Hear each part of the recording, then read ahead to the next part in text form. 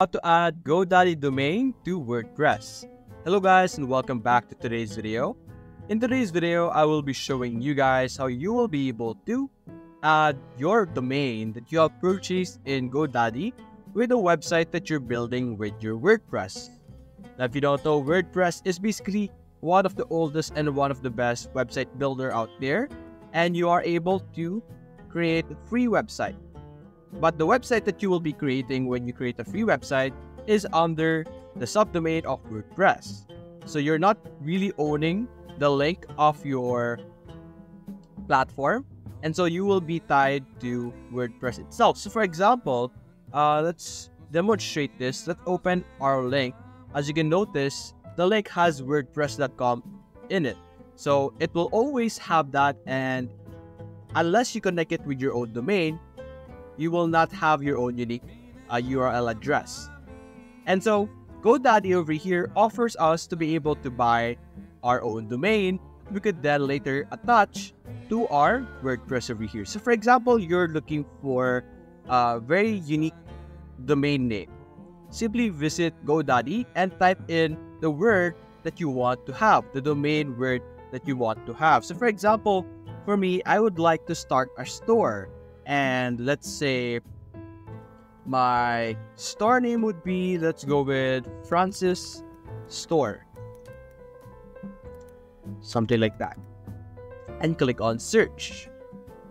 Now, it will search up different available, as you can see here, available URL or domains that you could have. For example, francisstore.com. You will see the pricing over here.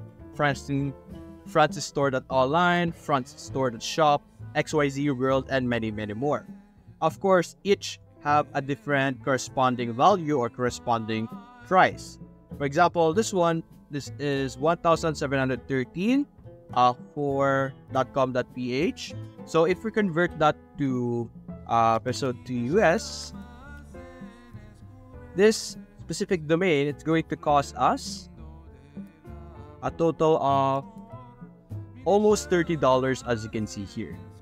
So simply select the type of domain that you prefer, and you can easily purchase it by adding it to your cart. Now for me, I have my output over here. I have my own domain already over here. So now, after purchasing your domain, what you're going to do is you're going to go to your WordPress. Look over here on the right side. You have the options to add a domain, manage all domains. So we can click on manage all domains for now. As you can see, this is where you will be able to check out all the domains that you have. In WordPress, they have the feature to be able to buy a domain from their platform. But our focus for today's video is that we got our domain from GoDaddy. So I have that over here. So simply click on add domain, and as you can see, we could register a new domain. Simply select register new domain. And as you can see here, it's actually going to make us find and claim one or more domains. So this is inside of WordPress. To get into the section where we will be able to add our external WordPress. So let's open one of our website over here. So simply click on add a domain. This one's going to show us our recommended. We're going to exit that. And over here, look over here below, it will have a message, already own a domain. And you could use it as your site address. So simply open that. And as you can see here, enter the domain that you want to use. So for us, we have chr.shop. Paste it over here. Click on continue. And since I own that domain, as you can see, it will give me different options. So either I transfer my domain, where you manage your domain directly on WordPress.com. So we won't be managing it on GoDaddy anymore.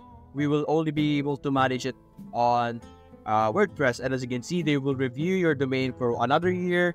They will manage everything you need in one place. You will have private domain registration and SSL certificate included for free.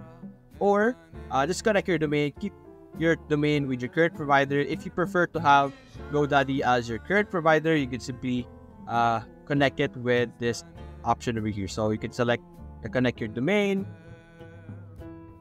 And as you can see here, you will have like a checkout section over here. You're going to have to pay for this purchase because what you're getting is a subscription for WordPress itself, because you are only able to connect a domain in WordPress if you upgraded your subscription with them, as you can see. So you would need the version wordpress.com.explorer, and their subscription, as you can see here, is $96. So you won't be paying for your domain anymore because I already have it, but you will be paying for all of these other features over here, as you can see. So live chat support, access to all premium themes, earn with Word ads, which is actually pretty great, customize font and colors, in-depth site analytic dashboard, upload 4K videos with Wordpress, and many more. And that's basically the total that you will need to pay. Now, you could also, like we checked out earlier that we explained, you are able to manage your domain inside of GoDaddy as well, because if you don't want to connect it to WordPress or transfer it to WordPress, you can still manage your domain inside of this section, and you will be able to see the website that your domain is connected to under your portfolio over here.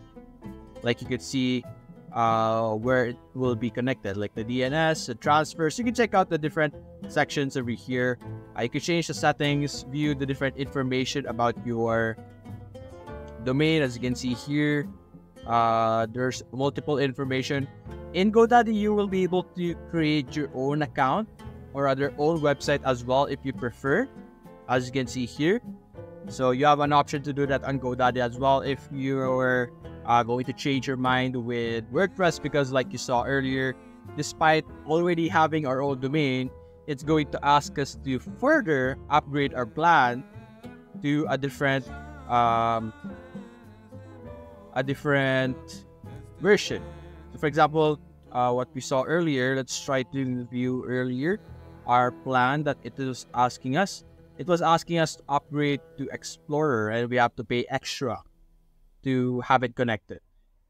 So aside from that, you could explore in GoDaddy. There's a lot of options. There's a lot of domain name that you could find. It's all up to you. Of course, different URLs will cost more, like the .com. As you can see, it's more expensive. Like that's a lot more expensive than a traditional Francis.store. That store over here, it's just going to cost us like 66.47. But there's other options out there. It all depends on you. Of course, if you have a specific preference for the URL, if you have the budget, and if you're willing to spend that, you could easily buy it by adding it to your cart in GoDaddy. So that's basically it, guys. If you enjoyed this video, leave a like and subscribe. Thanks for watching.